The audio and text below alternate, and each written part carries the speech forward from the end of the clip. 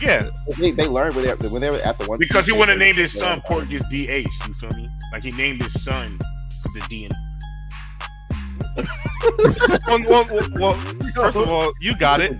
The DNA. Oh my god! But he would have to. He would have deep talk to is do crazy. regardless.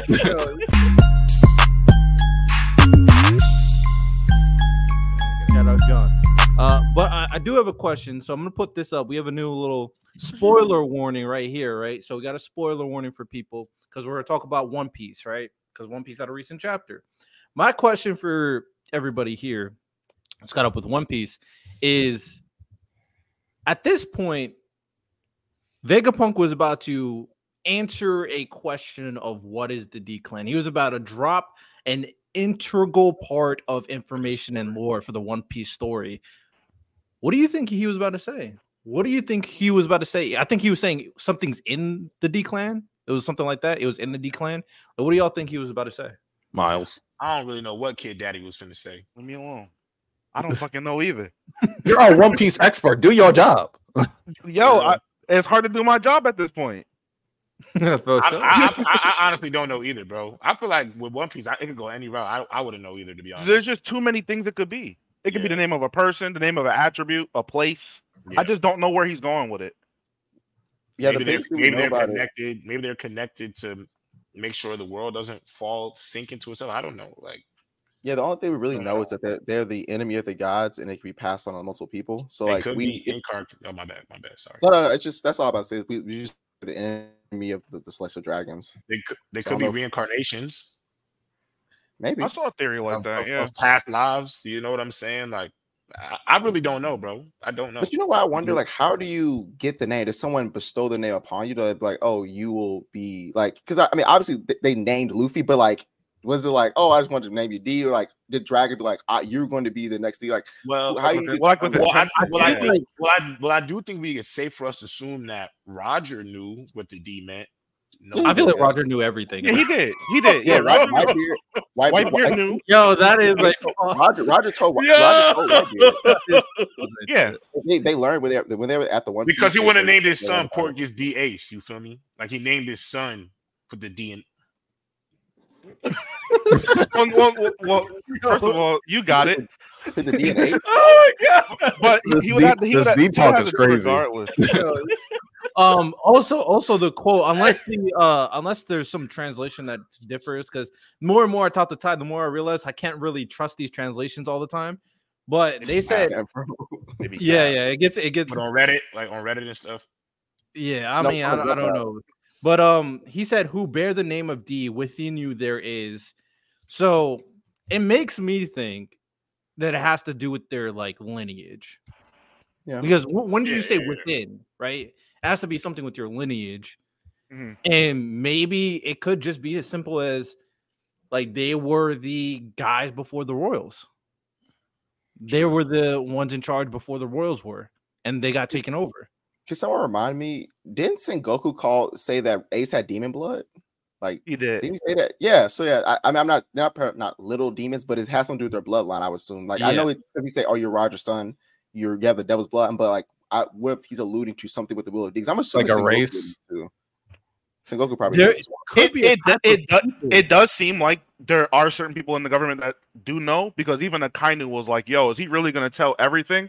Kind of alluding to the fact that because of his position, he may have some insight, if not the whole thing, at least some matter of it. Yeah, because even Sengoku was like, when he's about to talk to One Piece, Sengoku was like, "Hey, don't say that." So like he was stress eating. So that means that I think that obviously the people that went to One Piece know about it, and then some people within the government, like for example, he knew about the whole God Valley situation, so we know they know insiders things.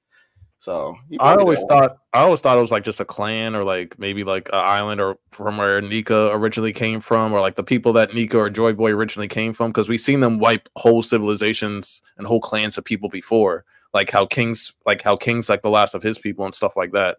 So I'm just assuming, or I just kind of assumed that whoever the original D people were, they were a part of the original clan that like went against them or whatever, and they got taken out. But like the spirit of them lives on in other people, or maybe some of them are actually blood related to those people, etc. I feel like it Targaryen bloodline type stuff. You feel me? Yeah, and I mean, the whole thing of being another clan seems obvious, right? You don't need to stop the recording for that. So it must be another level of that. It must be something even beyond just being another clan.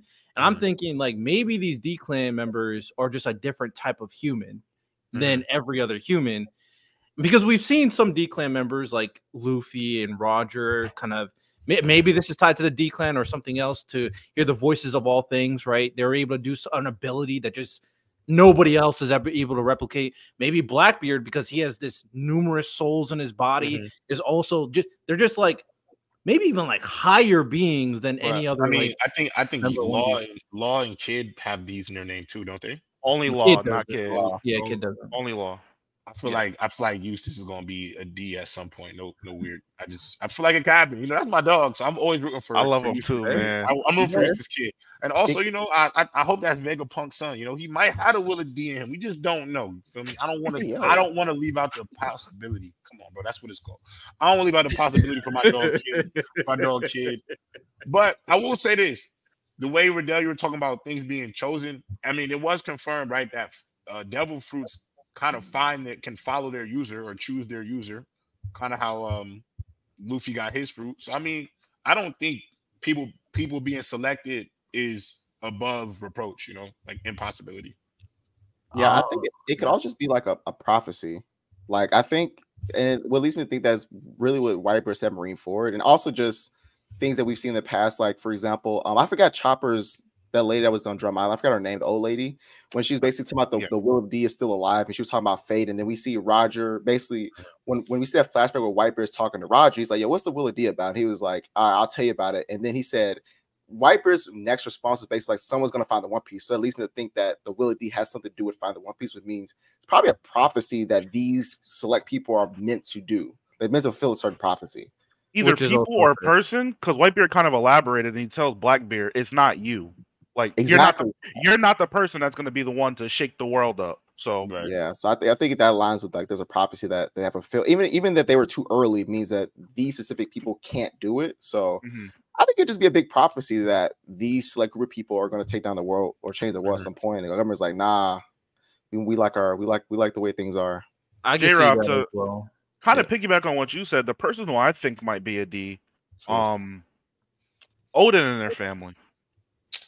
Oh, that could happen too. I can see that. Yeah, Odin and Momo and all of them, because they kind of hold a lot of historical significance in the story. They made the poneglyphs. They're very, very important. So I can see both that. of all games from Momono's case too. Yeah, exactly. Yeah, I can see that too. Actually, that's actually a great point, Miles. I can see that too. Yeah, and it's also kind of crazy that we found out Vivi and her family is part of the D clan. Which the one that's throwing me off now that like we're thinking everything. The fact that a giant is also a part of the D clan is like he's a very unique case compared to everybody we've seen. He's a whole different technically race of people. Yeah. I mean, maybe his daddy just liked the stallion. Yeah, we don't I was know. about to say that. He might. Yeah, I'm saying you don't know. The problem is we don't know who these folks' parents be. I mean, that could lead to us thinking that Joy Boy is a giant based off of that big straw hat. So true. Fair. Okay.